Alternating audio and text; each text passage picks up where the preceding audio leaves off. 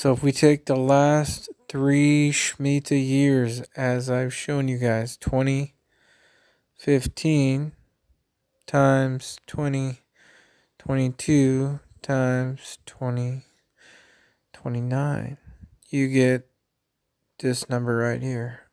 8,266,815,570. Now, why is this incredible? Well, because that number is so close to this number. And what is this number? 8.1 billion? It is the current world population as of September 30th, 2023.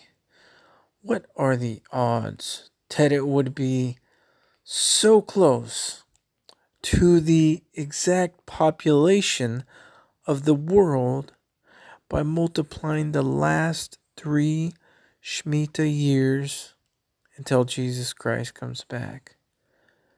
But what if this number is off and what I showed you is the actual number? Now, if we take again the last 3 Shmita years, 2015, and add them, 2022 and 2029, the year of the return of Jesus. Look at this. You ready? 666. There's a 0 there, but you see what I'm saying. And of course, this pattern with the last 3 Shmita years. On the top, we have Genesis chapter 1, verse 1 in Hebrew.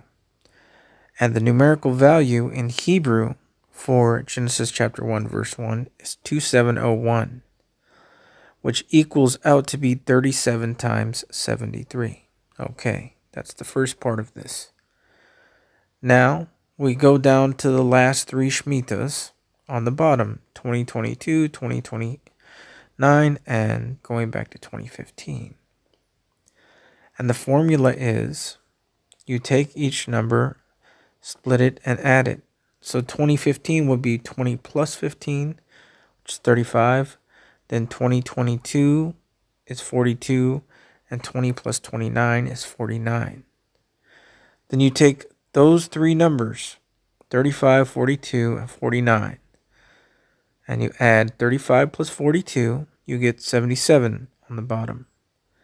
Then you take 77 times 49, and you get 3773. So we have God declaring the end, which is these 3 last Shmitas, from the beginning. Genesis chapter 1, verse 1.